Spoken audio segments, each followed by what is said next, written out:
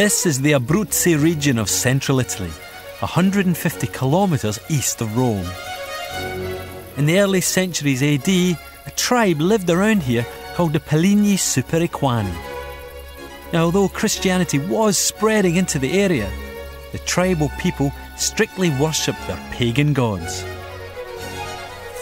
The legend tells of a wild party to celebrate a goddess called Cybele who looked after the harvests.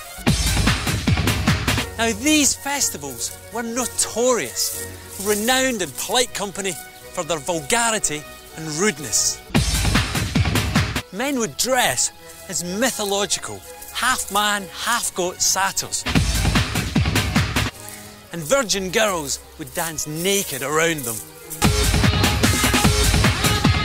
So the legend goes, during the shindig, the revellers saw a new star that shone as brightly as the sun.